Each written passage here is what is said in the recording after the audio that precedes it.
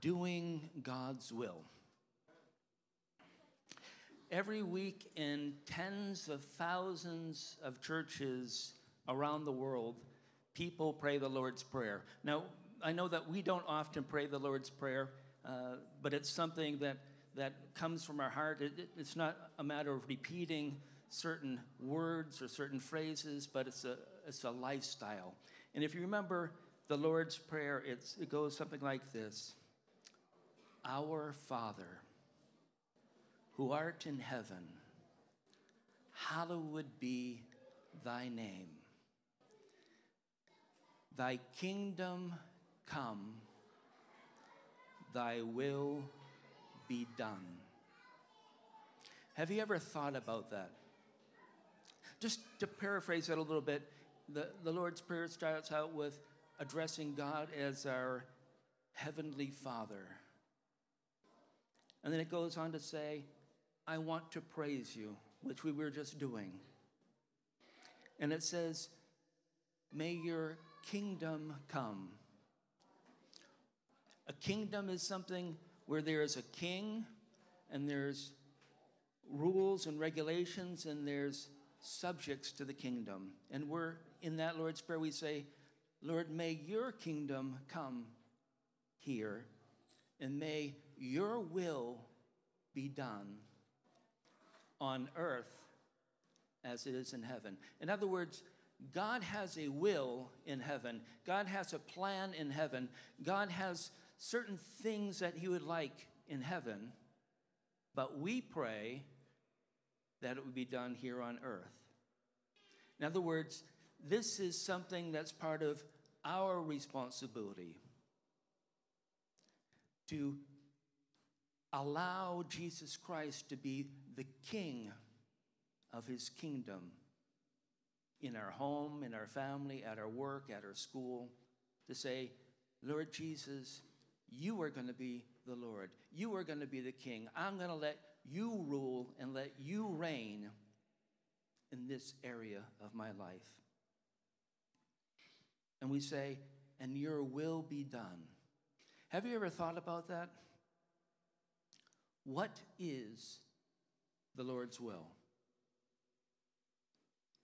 What is the Lord's will for this church? What is the Lord's will for your life? Have you ever asked him, Lord Jesus, what is your will for my life? What is your will for my family? What is your will for my children? What is your will for the place where I go to school or the place where I work? Can you know God's will? Yes, I think we can know God's will. In Psalms, you have it written here on your papers. You can take a look. In Psalms 143, verse 10, the psalmist says, teach me to do your will, for you are my God.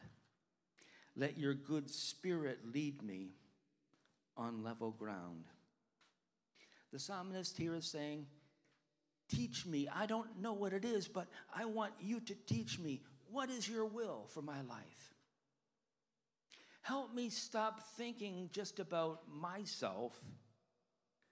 Stop to thinking about just my needs and start thinking about, God, what is your will? What is your plan? What is your needs? Teach me. Lead me. What do you want in my life? In Matthew chapter 7, verse 1, it says, not everyone who says to me, Lord, Lord, will enter the kingdom of heaven, but the one who does the will of my Father who is in heaven. Think about that for a moment. Not everyone who says, Lord, Lord, Jesus, Jesus, is going to enter heaven, but only those that do his will. That sort of, goes against our thinking. We try to think that if I just say that Jesus is my Lord, that takes care of everything. And But here it says, it's not enough just to say, Lord, Lord. You have to start doing his will. In Matthew chapter 12, verse 50, it says, for whoever does the will of my Father in heaven is my brother and my sister and my mother. It's not just a matter of claiming that we are children of God or going to church from time to time or putting on a good show for other people, but it's a matter of finding out what God wants for us and start doing it in our life. You know, I learned a long time ago that we can do many good things for God that were never his will. For example, God, I would like to do this and this and this for you because, you know, people will look at me, people will say how great a voice I have or how wonderful a teacher I am or, you know, 100 other different reasons. We can be doing lots of things for God without it being God's will. We can be so busy working for God that we never take the time to ask God, what would you like me to do? We say, God, I'm doing this, and I'm doing this, and I'm doing this for you, so please come and bless me. You know, I learned a lesson about 20 years ago, the very hard way of doing something for God and then saying, God, I need you now to come and bless me. And the Lord said to me, I always bless what my will is. But if it's your will, you need to ask for the blessing. If it's my will, I automatically bless. If it's my will, I pay the bills. If it's my will, I provide for all the needs. But if it's your will, you need to pay for the bills. And you need to provide for everything. And I learned, Lord Jesus, I want to stop doing what is my will and asking your blessing upon it. And I want to start doing your will because you automatically bless what is yours.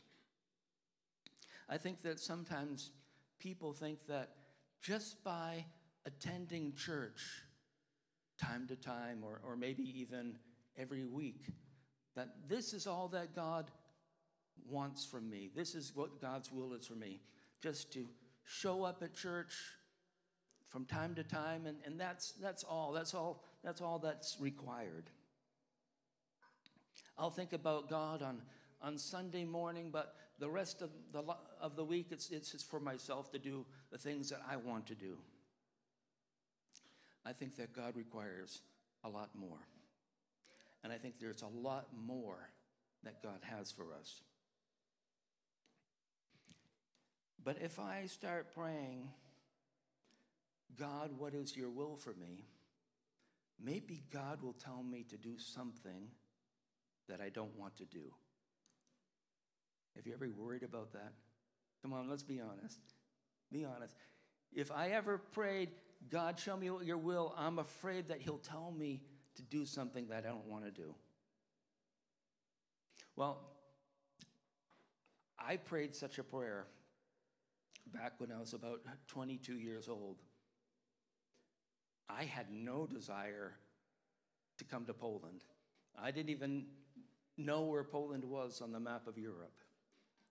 It wasn't part of my plan, it wasn't part of my will, but it was part of God's plan and part of God's will.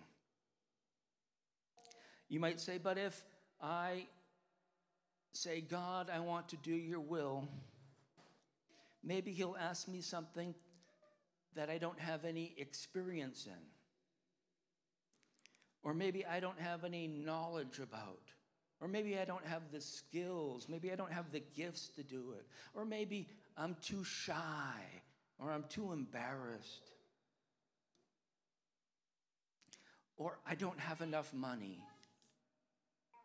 Or it's not part of my character. You know, some people are outgoing. I'm just an introvert. That's what I used to be. In the church where I grew up, I used to sit in the very back corner, hoping that nobody would see me. I was a very shy person. I would never think of making friends, having relationships, standing in front of other people. I was just hoping nobody would notice me in church. But God had other plans. You might say, but God, I don't feel qualified. If you ask me to do something, I don't feel qualified to do it. You know, every person that God called in the Bible had their excuses. They didn't feel gifted. They didn't feel qualified. They didn't feel that they were the right person for the job. When God called Gideon, he was down in the winepress, hiding from the Midianites. And the angel came over and he looked down the hole and he said, mighty warrior. And he was looking up. No, there's no mighty warriors down in this hole. There's only mighty cowards in this hole. He didn't feel qualified. He didn't feel it was part of his character. But God sees something that we don't see yet. God will not leave us on our own to fulfill his will. If he has a will for you, he also has the tools for you. He also has the finances for you. He has the gifts. He has the people that come alongside you. He will never leave you alone to figure it out on your own. And not only that, he is also giving us an example, a pattern to follow. And that pattern, that example to follow, is Jesus Christ. Let's take a look at John chapter 6, verse 38. It says this. Jesus says this, "For I have come down from heaven not to do my own will, but the will of him who sent me." Jesus is our example. And if you're not sure what to do, what to say, just look to Jesus and think, what would Jesus do? What would Jesus say? How would he act? Jesus said in John chapter 4, verse 34, it says, "My food is to do the will of him who sent me and to accomplish his work." It was doing the Father's will that gave Jesus his strength, gave Jesus his power, gave Jesus all that he needed in his life. In Hebrews chapter 10, verses 5 to 7, it says, "Consequently, when Christ came into the world, he said, 'Sacrifices and offerings you have not desired, but a body you have prepared for me. In burnt offerings and sin offerings you have taken no pleasure.' Then I said, 'Behold, I have come to do your will, O God, as it is written in me in the scroll of the book.'" See, in the Old Testament times, whenever a person sinned, there was the requirement to give a sin offering, an animal that had no blemish. And the person who was offering was required to kill that animal himself and to place it on the altar. He was able to see the consequences of his sin because his hands were covered in blood from killing the animal himself. But that sacrifice, it only covered up the sin, it only gave forgiveness for the sin until he sinned again, which could be within the hour, later that day, the next day. And then he would have to offer another sacrifice and another sacrifice. He was able to look at the consequences of his actions by seeing the blood on his hands. And God was hoping that by seeing the blood on your hands, you'd see the terrible consequences of sin and the taking of an innocent life to cover over those sins. Going back to this verse, Jesus says, you didn't really have desire for sacrifices and offerings. That's not something that God really desired. What he really desired was that we would give our bodies and our lives to him. And he says, I have come to do your will.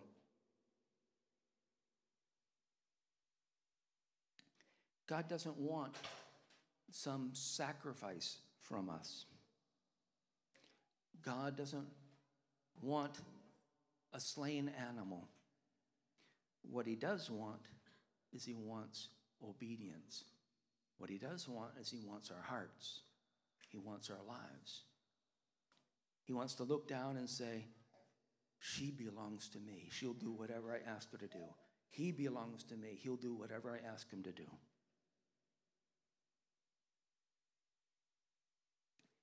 He doesn't want sacrifices. He wants you. And this also includes our bodies like it included Jesus' body.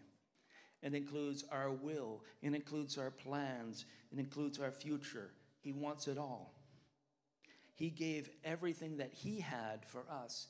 And so in return, he expects that we would give everything that we have for him. He loved you enough to die for you.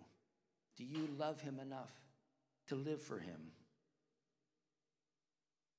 I heard once a story about a man in China who went swimming in a lake and he started to drown.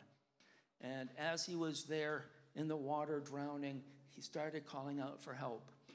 And there just happened to be another man on the shore of the lake who heard the calling of the man who was drowning.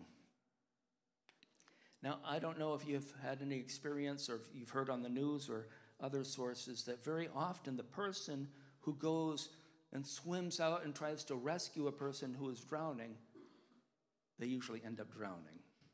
Why is that? Because the person who is there in the water panicking grabs onto this person and pulls them down to stay up. And very often someone who tries to rescue someone sacrifices his life. And so this man swims out to him and grabs him from behind, because that's what you should do if you're rescuing a person who's drowning. Get them from behind so they don't push you underneath the water. And he pulled them to the shore. And he saved him. And the man who was saved said, I'm so glad that you offered your life to save me. And so, if you had not done that, I would have died in that lake. From today, I live because of you. And because of you, my old life is gone. I now have a new life. And because of what you did, I will no longer live for myself, but I will willingly become your servant and go wherever you go and do whatever you ask me to do. Because if it was not for you, I would be dead. It sounds a lot like this story of Jesus and us, that he gave his life for us. And what he asks in return is that we would make him our Lord, and that we would have the attitude of saying, if it was not for you, I would be dead in my sins, separated forever. And so from today, I want to live for you. I will no longer live for myself. I want to live for you. Can you say that? Have you ever said that to Jesus? We saw earlier in the verses in Hebrew that God gave Jesus a body in order to submit to the Father's will. God also gave us a body. What should we do with that body? Let it enjoy itself and do whatever it wants? It says God wasn't pleased with offerings because they were temporary. But Jesus received a body in order to go to the cross and pay for our sins once and for all. That's why we no longer offer animal sacrifices, because Jesus' perfect life and death and resurrection on the cross. We're no longer separated from God. We can be reunited with God. Jesus chose to do the Father's will, although it wasn't easy for him. When the Father showed the plan that he has to die on the cross, it didn't give Jesus warm, fuzzy feelings in his heart. I'm sure he thought about it that, oh, this isn't going to be nice. It's not going to be pleasant. But because I love them so much, I'm going to do it. In Matthew chapter 26, verse 39 says, and going a little further, he fell on his face and he prayed, saying, Father, if it be possible, let this cup pass from me. Nevertheless, not as I will, but as you will. Jesus chose to do God's will. Not always God's will be pleasant in your life, but it will always be eternally rewarding. We won't find in the Bible what is God's will for where I work, where I'll live, who I'll marry, but we will find some verses generally about how we should live. 1 Thessalonians chapter 4, verses 3 and 4 says this. For this is the will of God, your sanctification, that you abstain from sexual immorality, that each one of you knows how to control his own body in holiness and honor. What is God's will for you? That you would be sexually pure. Sometimes I meet with young guys who are dating or thinking about dating, and they ask me, how far can I go with a girl and for it not to be sin yet? That's the wrong question. The right question is, how close can I get to pleasing God? See, guys and girls, because I know there's lots of young people here who are not married, and this also applies to those who are married. You don't know if this boyfriend, this girlfriend, this girl, this guy, if she'll be your husband, wife, or somebody else's husband and wife. Would you want somebody else doing with them what you would like to do with them, with your husband and wife? No, you wouldn't, because you're jealous. Yeah, there should be a certain relationship between a husband and wife, and it should be holy and it should be protected. If we wouldn't want someone else doing it with our husband or wife, then we shouldn't think about doing it with somebody who's a boyfriend or a girlfriend. When I grew up in a church, I was attending a youth group, and I had a wonderful youth pastors, George and Leslie Middleton. In fact, I was preaching in their church last week, and they're probably watching today, so hello, glad to see you. I was preaching online last week. And he said this to our young guys, and it's always stuck with me. It's always stuck in my head, and it's always stuck in my heart. He said, the best gift that you can give to your future husband or wife is the gift of purity. To say to them, I kept myself for you. That's the most wonderful gift you can give to a future husband or wife. Now, what happens if I've already sinned?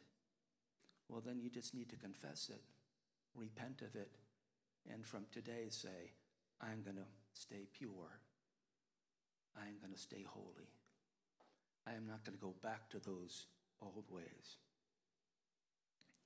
1 Thessalonians chapter 5, verses 16 and 18 says this, rejoice always, pray without ceasing, give thanks in all circumstances, for this is the will of God in Christ Jesus for you.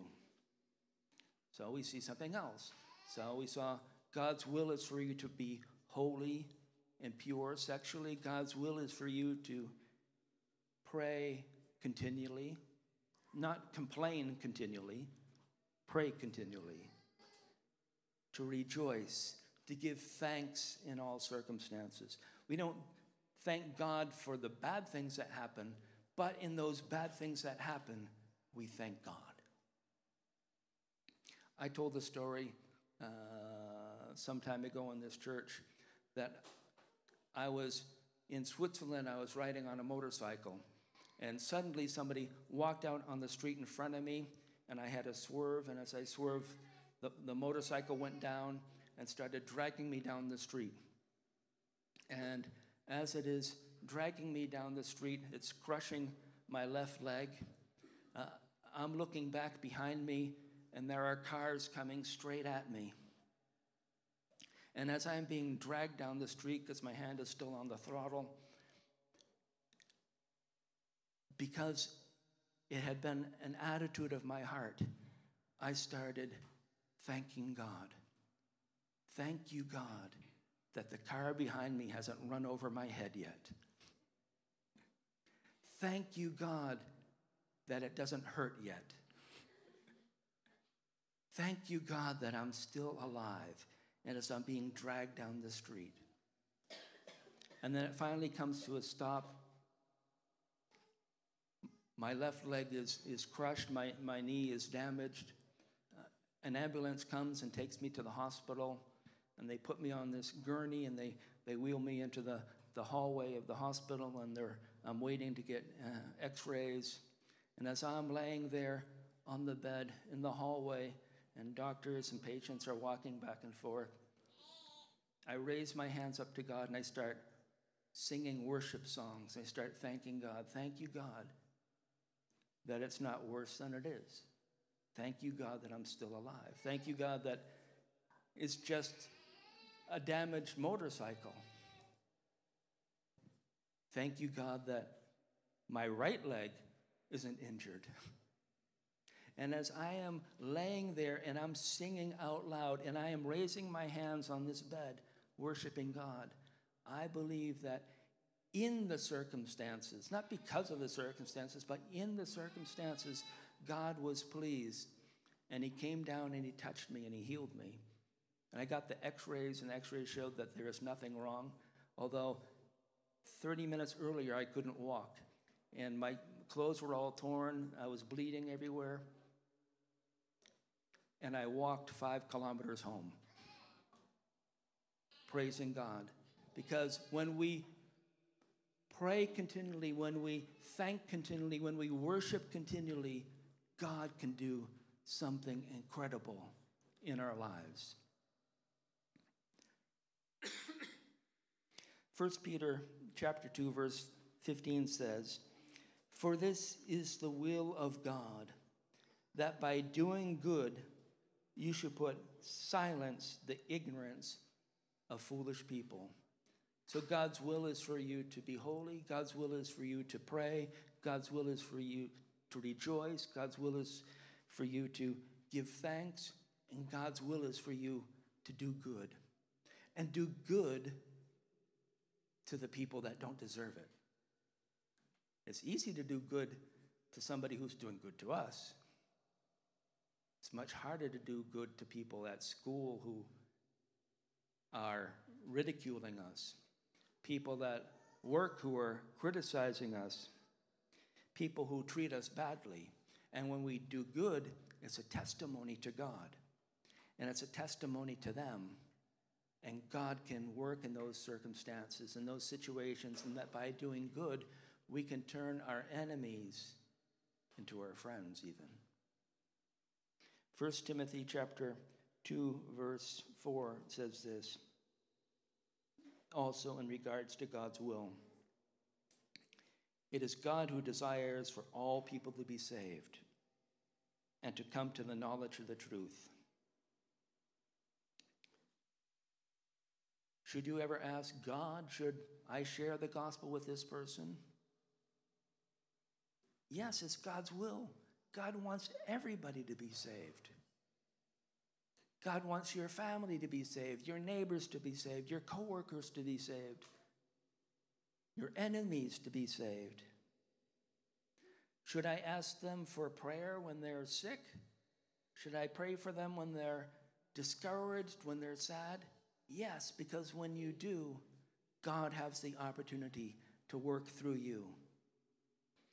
And even if you don't share the entire gospel story with them, if you don't share the 4 spiritual laws and the whole story about the cross and the resurrection, God can still use that 1 or 2 words that you say, like seeds planted in fertile ground, that one day they will take roots and they will bloom and they will give fruit.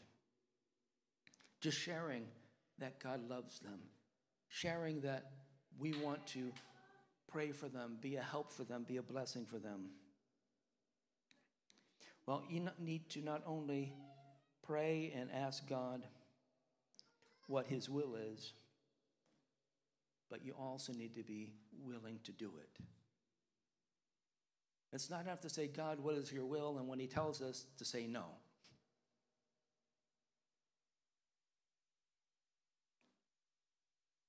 God wants you to know what his will is, even more than you want to know. And when he reveals his will to us, we need to be ready to do it. There's no sense asking if you won't obey. God, what is your will? I would like you to be a missionary. Oh, no, God, I'm not going to be a missionary. God, what is your will? I would like for you to quit your job and wait on me. I will give you instructions. Oh, no, I'm not going to quit my job. That's foolish. God, what is your will? I want you to give your car to this person. Oh, no, that's my car. I'm not going to give it. God, what is your will? I want you to sell all your possessions and wait for the next step. Oh, no, God, that's too hard. I'm not going to do that. Don't ask what God's will is if you're not willing to obey. Now, those are some of the big things. God may not ask you for some of those big things. He might ask you for something smaller, like, I want you to go to the person who hurt you the most in life and forgive them and bless them and do something nice for them. Are you ready to do it? I want you to go to this person who has mocked you all the time for being a Christian and share the gospel with them. Are you willing to do it? Are you willing to do whatever he asks you to do? Hebrews chapter 10, verse 36 says this, for you have a need of endurance, so that when you have done the will of God, you will receive what is promised. Now, I don't know what God has promised. For each person, it might be something different. It might be something material. It might be something physical. It might be something right here on earth. It will probably be something in heaven. But there are certain rewards that we will receive when we are obedient to God's will here on earth, such as the joy of seeing someone give their life to Christ and become a Christian. Oh, there's no greater joy than to see someone who turns his life around and submits it to God. The joy of knowing that you help somebody that no one else would help. The feeling of satisfaction that you did the right thing. Those are some of the rewards that God has for you. Romans 12, verses 1 and 2 says this: I appeal to you, therefore, brothers, by the mercies of God, to present your bodies as a living sacrifice, holy and acceptable, which is your spiritual worship. Do not be conformed to this world, but be transformed by the renewing of your mind, that by testing you may discern what is the will of God, what is good and acceptable and perfect. And just as Jesus received a body, we also received a body. And those bodies are to be used to please God. And here it says we should give our bodies to God as living sacrifices. But that's not all. It says that we need to stop acting like the sinners act, and we need to start renewing and refreshing and changing our minds, transforming our minds. We need to start thinking the way that God thinks. We need to start seeing the things that God sees. We need to start doing the things that Jesus would do. We need to get the bigger picture and not just look at the small and the temporary that is here today. We need to act like Jesus acted. He looked beyond what was happening at the moment when he was being accused, when he was being beaten and tortured. He looked beyond the physical and the temporal and the things of the moment. He looked much further to you and to me. He presented his body to God as a sacrifice for sins. Now, we can't offer our body as a sacrifice for sins because Jesus has done it once and it's been done once and for all. But we can still offer our bodies and say, God, here's my body. Take it, use it. I want you to be pleased with the way that I live, with the way I behave, with what I do. When I was 23 years old, I prayed a radical prayer. And I prayed this. I said, God, I will go anywhere that you want me to go. God, I will do anything that you want me to do. And God, I will say anything that you want me to say. My answer to you will always be, yes, Lord. I have met some Christians in my life that when God speaks to them, they say, no, Lord. God asks them to do something and they say, no, Lord. You know, when you say, no, Lord, what you're actually saying is this: no, you are not my Lord. I am my Lord. You are not my Lord. If you really have given your life to Christ, then your reply every time he speaks to you, it needs to be, yes, Lord. Yes, you are my Lord. Yes, you are my Savior. Yes, you have the right to demand from me. You have the right to speak to me. And I will do what you want me to do. If the Lord speaks to you, don't say no, Lord. Say yes, Lord. Ephesians chapter 5, verses 15 and 17, it says, look carefully then how you walk, not as unwise, but as wise, making the best use of time because the days are evil. Therefore, do not be foolish, but understand what the will of the Lord is. Understand what is God's will for you. What is his plans for you? It might be the same things that you're doing right now because he puts his desires in our hearts. But it might be something also different. So we need to check our hearts. Is it God's will or is it our plans? Do you ever ask God, do you get up in the morning when you pray and you say, God, what would you have me do today? Maybe you won't hear him audibly, physically, but if you are praying such things, and if you're open to hearing his voice, I'm sure that he is able to arrange something that's outside of your normal routine. I'm sure that he's able to use you. If you say, God, here I am, use me today. What would you like me to do today? As you're going about your daily life, something will happen, and you'll think, that's the opportunity God is giving me today to do something for him, to fulfill his will. An opportunity arises, and you act, and then that joy comes into your life because you know that you did what God asked you to do that day.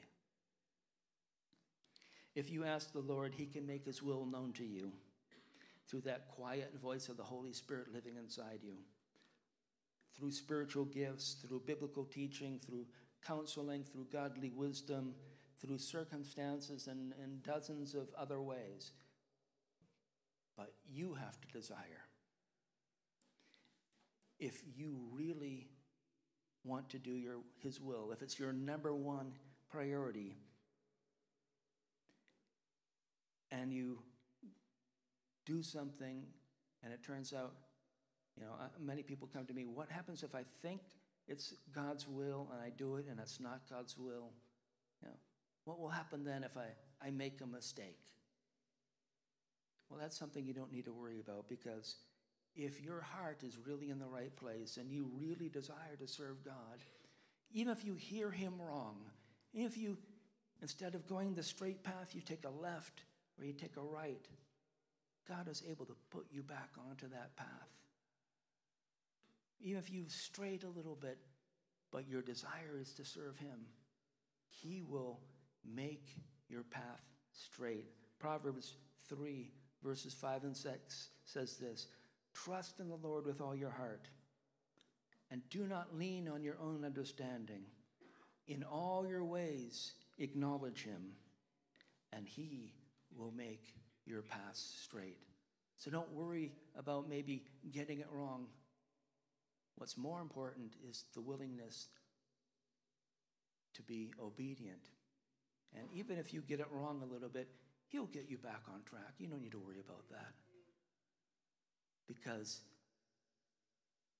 if we have good intentions, he will honor those and make sure that we continue on the path that he has for us. So I'm going to ask the worship team to come up here, and I'm going to have a couple things, some questions I'd just like you to think about. We're going to go into a time of worship, a time of prayer.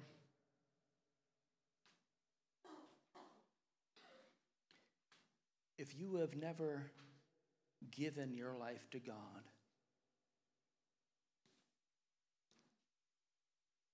maybe you come to church time to time, or maybe even every week, but you've never given your life to God.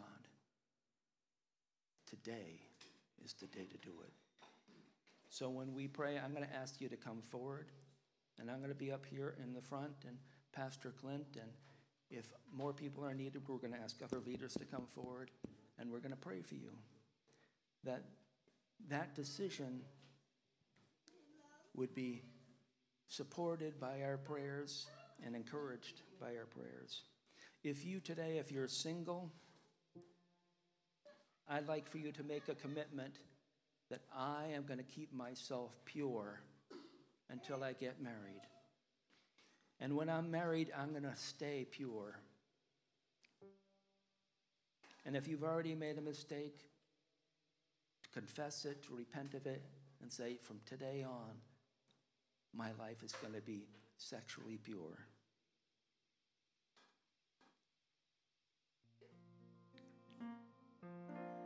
I'd like for you to make a radical commitment right now that whatever God is asking you to do,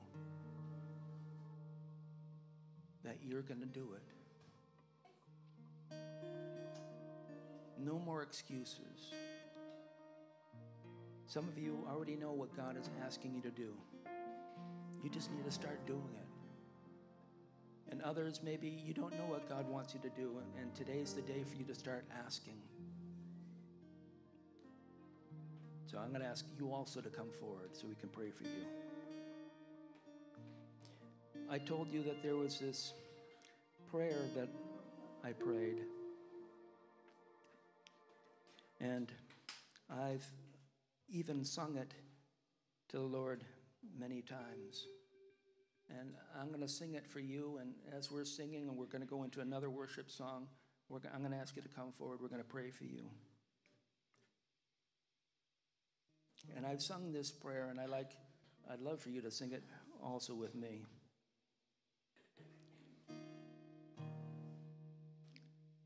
I will go anywhere that you want me to go. Yes, Lord. And I'll do anything that you want me to do. Yes, Lord. And I'll say anything that you want me to say. Yes, Lord. I will go anywhere that you want me to go. Yes, Lord. And I'll do anything that you want me to do. Yes, Lord. And I'll say anything that you want me to say. Yes, Lord. Yes, Lord. Yes, Lord. Yes, Lord. So we're going to continue to worship, and I'm going to encourage you to come forward and to pray and to make your life right with God today.